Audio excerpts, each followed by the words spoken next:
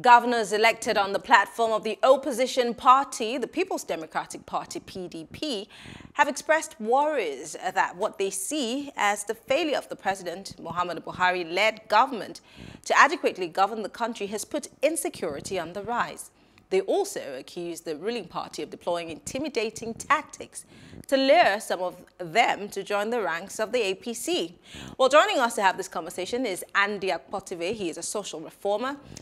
DIMEJI FABIYI, a member of the PDP, and Uche Chuta, a political analyst. Thank you very much, gentlemen, for being part of the conversation.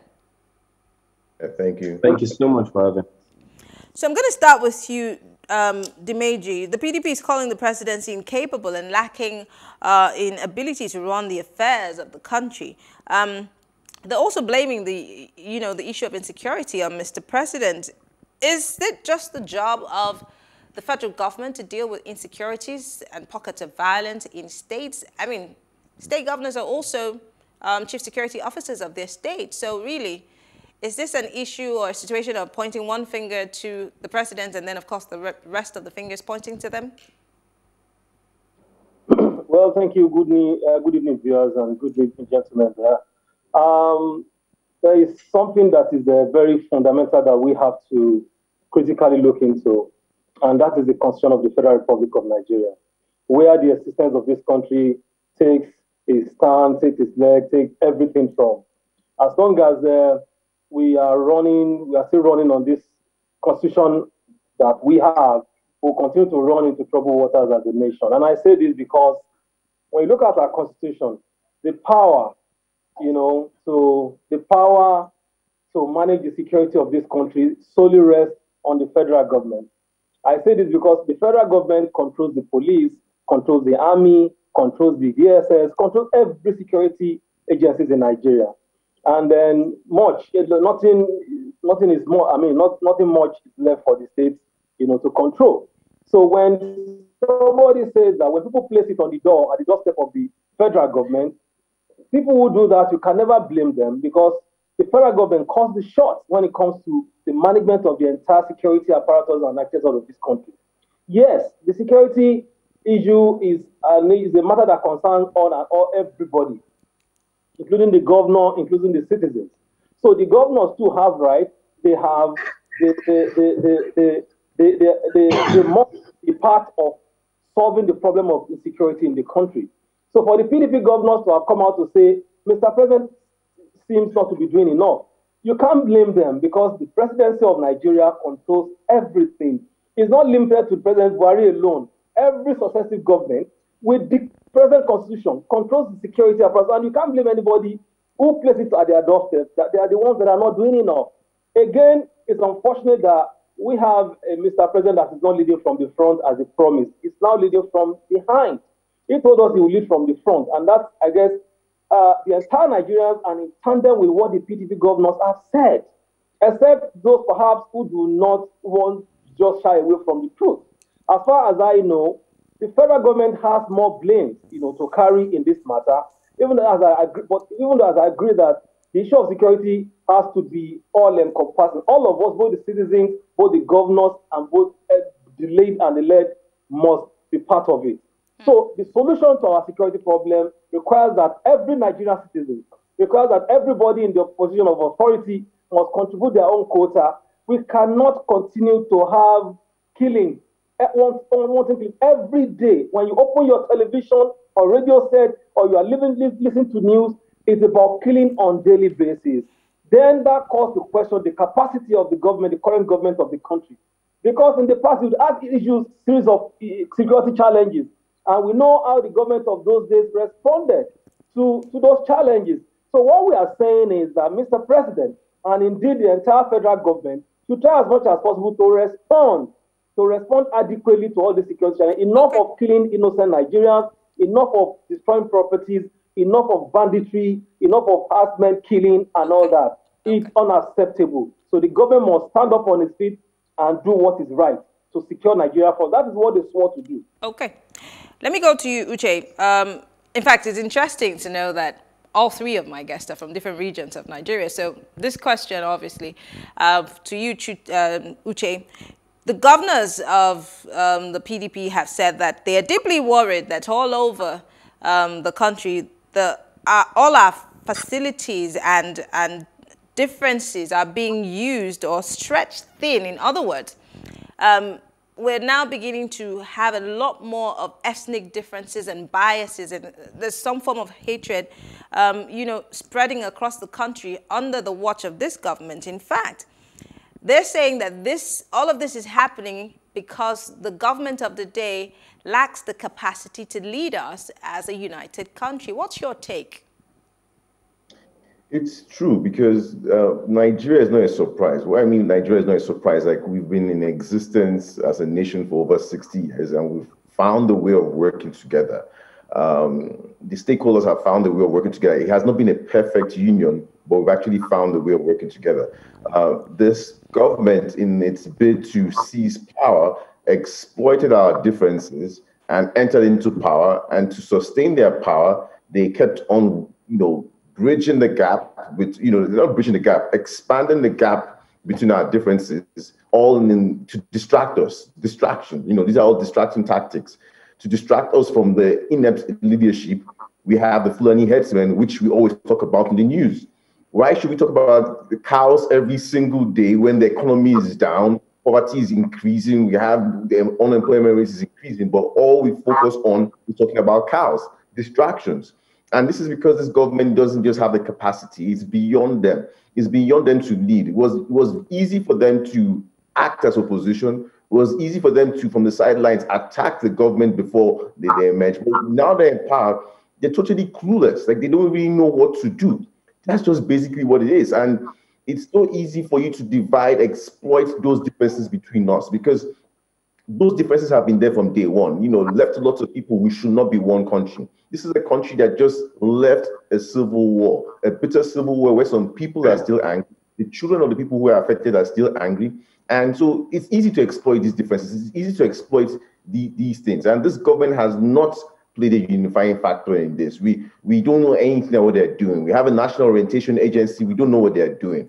We have a Ministry of Information, a Minister of Information who is just basically distributing propaganda. So that's just where we are, and they don't have the capacity. We're going to waste our time, keep on talking and talking and talking. They don't have the capacity. They don't even have the capacity to push constitutional reform. They don't have that capacity. Okay, let me come to you, Andy. This is not the first time, Andy, that issues and concerns of insecurity have been raised in the country. In fact, former presidential spokesperson Dr. Doyin Okupe, raised, concerns about the level of insecurity in the country. Even as we're looking forward to 2023, he's even afraid, in fact, in his words, that it might affect the elections and it may not even hold. He called it, he referred to it as an illusion, that it may never really hold if we do not deal with the issue of insecurity in Nigeria. And then the governors of the PDP seem to be re-echoing the same words of Dr. Doyin Okupe. So why do you think it's taken the government of the day so long to address this issue of insecurity? Is it because they became awake to their responsibility a bit too late, or is it just that they are bereft of ideas? What could be the reason? So, Maria, let me just quickly start by saying I like that I should quickly say to you that accept our condolences over what happened. And let me just jump in on it. If you took a patient who had gunshot injury into the hospital and you had nurses alone in the hospital without a surgeon with the competencies to do an exploratory laparotomy with which they were going to use to take out the bullets and attend to the patient, that patient will die. What am I talking about? It speaks to competencies. What have you got the trainings for? What have you got the learnings for? What have you got the tutelage for?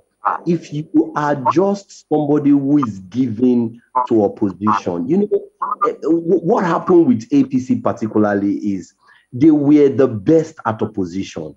They spoke to high heavens about how they thought best to address issues without you know, following the nitty-gritty without following the ABCs that they would need to achieving those things. Now, power was given them.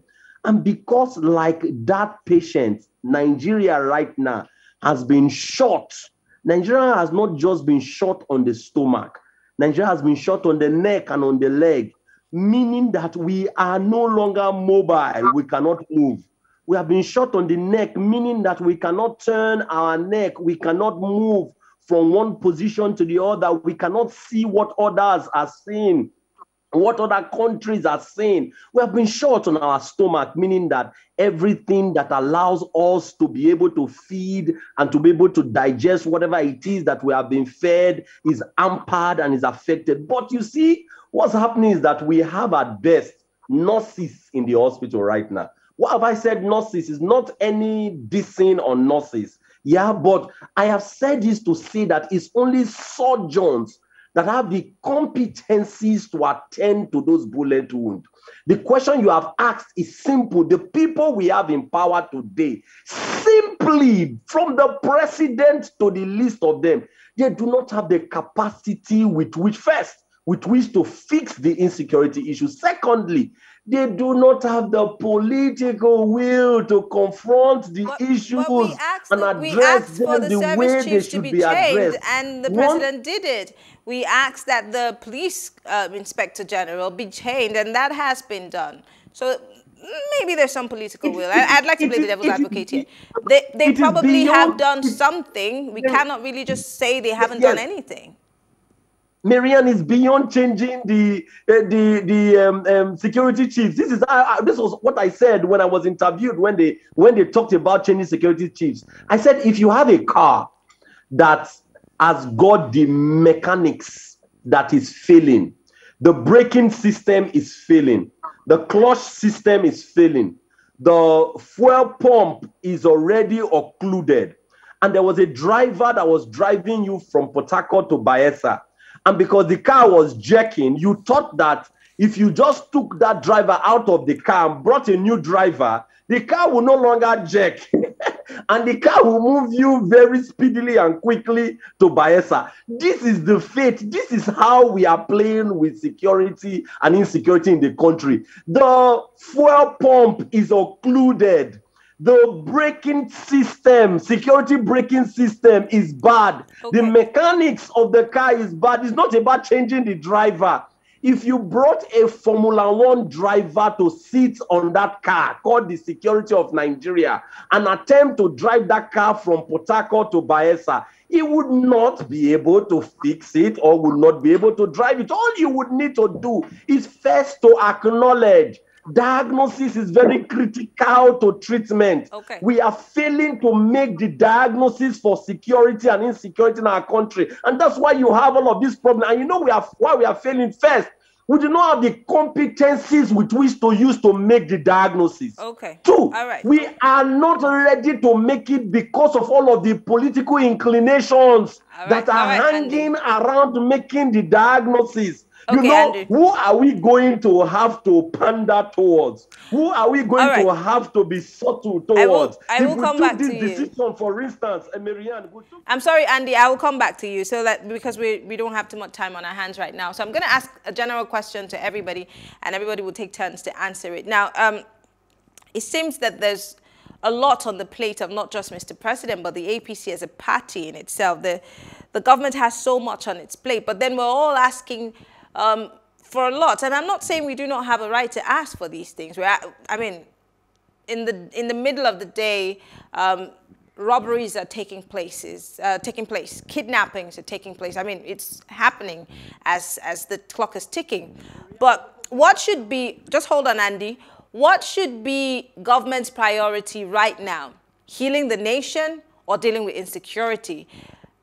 Or should they be doing both at the same time? Which should be prioritized going forward? Because, of course, we want to all sleep with our eyes closed, but then if something happens, do I want to save a Nigerian or do I want to save a Calabar person? Because this is the issue that we're facing. We're looking at the issues through the prism of ethnicity and, of course, the issue of religion. So What should come before the other? I'll start with you, DIMEJI, because you obviously are of the PDP.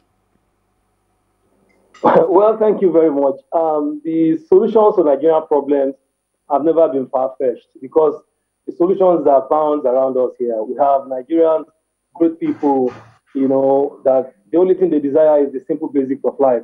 Protect us, give us good economy.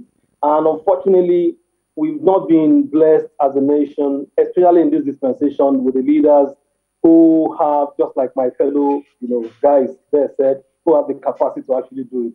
Isn't it curious that while these people are supposed to be preferring solution to all these myriads of problems that are believing this country, they are rather chasing after opposition to, be preparing for the next election. Isn't it quite disturbing that rather than these people to sit down and say, this is what we promised Nigeria, how can we give it to them? They are rather chasing shadows. If anybody criticize them, they go after you. So I am worried because giving them any of this, I don't think they even have the capacity to handle any. This is the 6 years in government, and these problems have persisted. It means that the capacity, like my colleague there said, are not there. Okay. So as far as I know, and my prayer is that God should just see us through till the end of their tenure, so that we can have a new lease of life. Okay. It is clear, it is obvious that we're in for it with this leadership presently. So as far as I know, whichever one you ask them to do, I doubt if they have the capacity to do it. Whether, because they are the ones that, even their body language is even finding more the embers of ethnicity. All right. And again, on the other, we don't have time. Mr. DIMEJI, I'm so sorry. We need to move on to Uche. Quickly, Uche, and then, of course, we'll go to Andy so we can wrap this up. I mean, we're just going to repeat ourselves. At some point of time, the VP seemed to show some capacity at trying to unify, when he was traveling around, then they emasculately removed. I mean, he's virtually a sitting duck vice president right now. He doesn't have the power to do anything. So he was like, a small glimmer of hope in their government. We don't have that. So what can they do? If they, a quick win for them, empower the VP again, give him, stop giving him the media ban, because it seems the media doesn't even cover him anymore. It seems as if there's a media ban on him.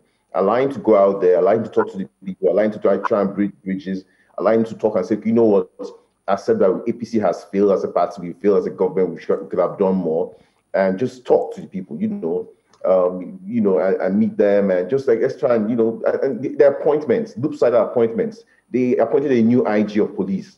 He was not supposed to become the IG of police. There was somebody else who was supposed to be the IG of police. They deliberately promoted the AIG to a DIG and now retired him just because they don't want someone from Bielsa to become the IG. They need to stop these loop-sided appointments.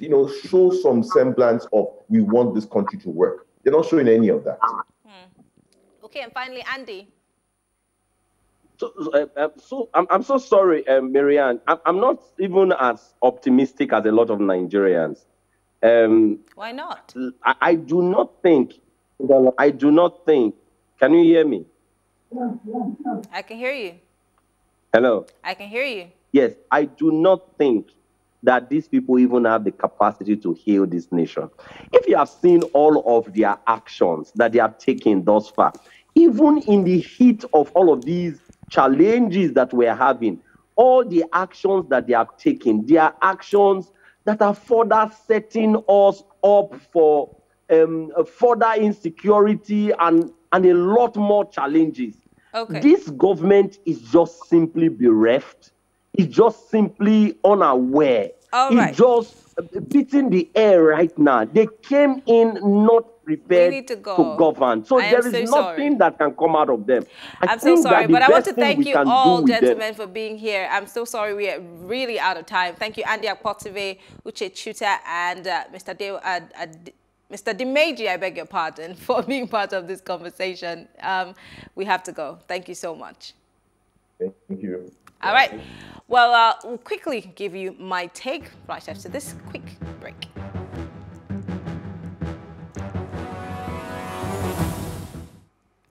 Here's my take. The Nigerian situation could be compared to that of a Humpty Dumpty scenario where we are sitting on a great wall of terrorism, banditry, kidnapping. Our leadership has the job of preventing Nigeria from cracking and having a great fall by making sure that underlying issues like ethnic hatred, religious biases are addressed. Now, also in preparation for 2023, let's not just get ready with our PVCs, let's be ready with our demands. When these politicians come with their rice and their salt and wrappers, stop them in their tracks and ask the real hard-hitting questions. Assess them, be certain, do not be fooled. We can't keep allowing this endless cycle of give and take politics. We must no longer gloss over these things. Advocacy for good governance isn't just by word of mouth alone, but by action. So be prepared. Do not say you weren't ready. I am Marianne Nicole, thanking you for being part of the show. Have a good evening.